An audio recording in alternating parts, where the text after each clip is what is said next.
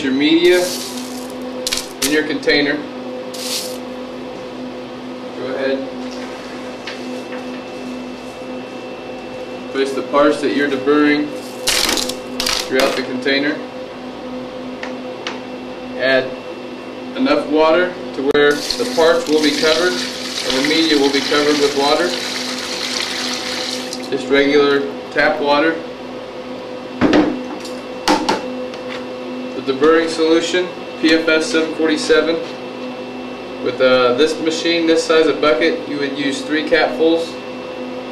The ratio would be 50 to 1 on water to soap.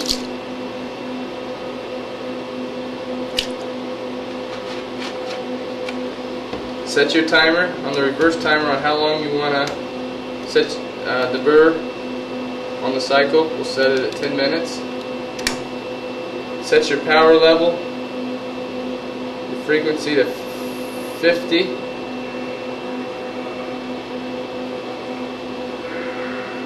And then let the machine work.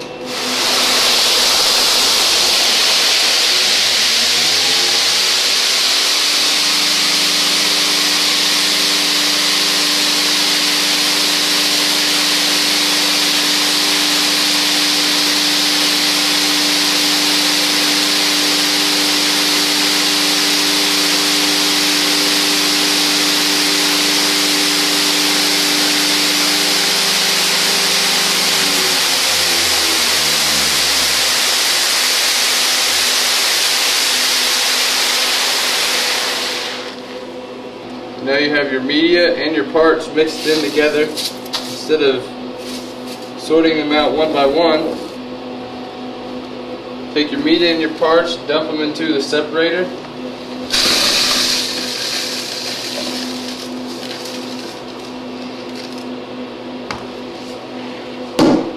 So now all your media and your parts are into the separator.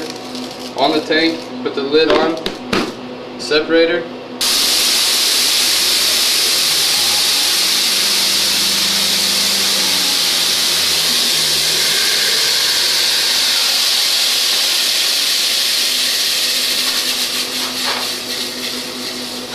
Now you have your media